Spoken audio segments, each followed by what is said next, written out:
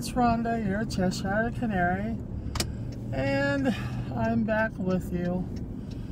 I am trying to keep this channel going, and I'd like to build it a little bit because I got a life journey that I'm not alone on. A lot of people, aw, that sucks. A lot of people in the same situation I'm in, and I figure I'll take you along with me. Let me back up a little bit here. Alright, that was weird. Let me back up a little bit here. In October, I got a case of food poisoning. Well, it turned into something a lot more, transitioned into something a lot more horrifying. I threw 2 blood clots, one from my legs to my heart and one to my lungs. I ended up in the hospital for a week. Once I finally just gave up and I wasn't getting any better. They drained a liter of fluid off my lungs, my right lung, and then I went home. I was home for a week, was not getting any better at all.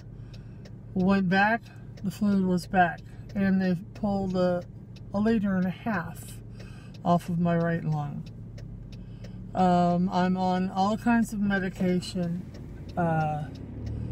to deal with the blood clotting, and my type 2 diabetes is at the point right now anyway that I need insulin, and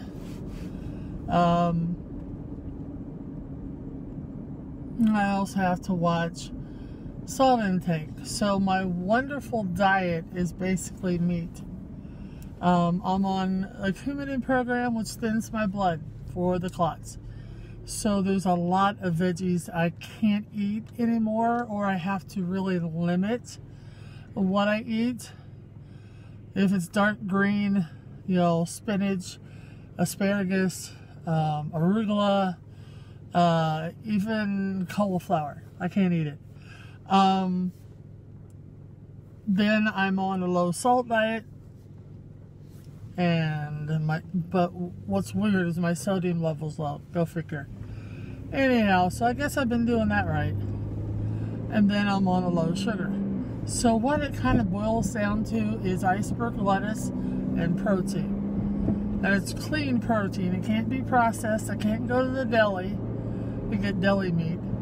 It has to be clean protein, not from the deli, because they've been processed and cured with salt and things of that nature. So anyhow, I have lost weight.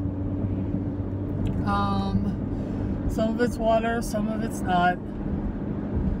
I've kind of plateaued, and I think I've hit the top for water. But that's fine. We got to keep the water off so it doesn't fill that sac between my lung and the outside up anymore. That's nothing you can cough up, folks. That's why they had to pull it off with a syringe. Oops. Sorry about that. That's why they have to pull it off with a syringe. There we go. But today is the first day of my physical rehab. I've been doing 2 months worth of medical, trying to get all of my levels right, you know, my blood pressure, my sugar, trying to get all those right, which they are. In fact, my sugar got so low that I scared myself. I now know another indicator of when my sugar is low. I have zero energy again. I went and spent a day with a friend of mine, and, you know, just out running around, and got home to have supper, and my sugar was 59. It's like, oh, it could be food. So anyhow, But today is my beginning of my physical rehab. In theory, I should be going back to work on Monday if I have a job. I'm hoping I have a job. We shall see, but I'm not fretting about that. If I don't have a job, I'll figure it out. It's not a big deal. I've been without a job before recently, so I'll just work past it. It's fine. So today is the first day of my physical therapy rehab. Let me tell you what I can do. When I was first sick and just home from the hospital, I could maybe walk 10 yards. Not a joke. There are 13 steps from the ground level where the kitchen and everything is to my bedroom. I would commiserate going down and up them. Because those are some pretty amazing 13 steps. I could maybe walk 10 yards. I got good enough that I could do a convenience store. I didn't have to always use the cart if I had to run in real quick and it was close to the front at the grocery store. All well and good. And then they changed my meds and it all went downhill again. So, but they were trying to bring more numbers down. I'm slowly getting better. I still can't do as much as I want to do, and I'm going to do, but today is the first day of physical rehab, and I think they're waiting to do the physical rehab, so until I got this little bugger.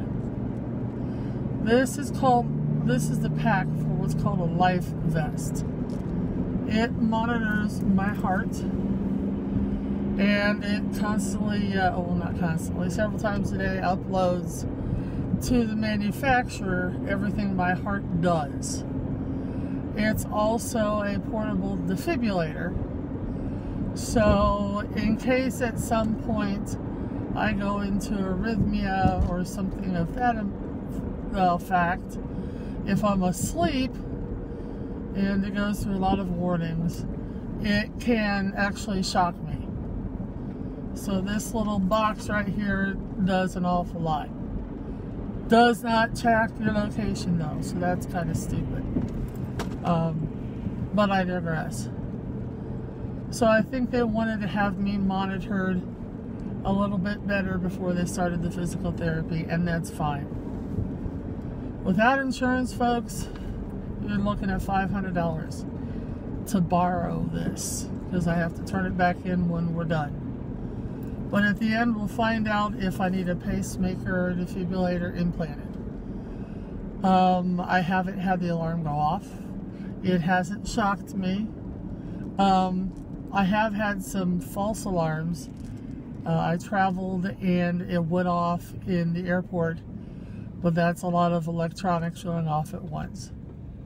So there was nothing wrong. I called the manufacturer. They looked through.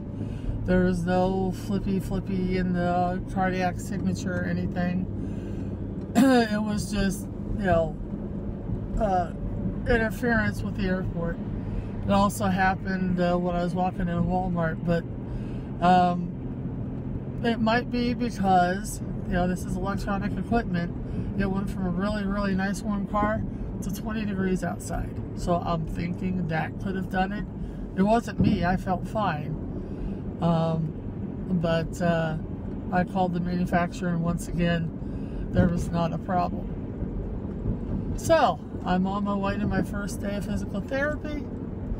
You all have a fantastic day, and I'll give you an update after I do physical therapy the first day and let you know what's going on. So as always, love your family, keep a song in your heart, and keep smiling.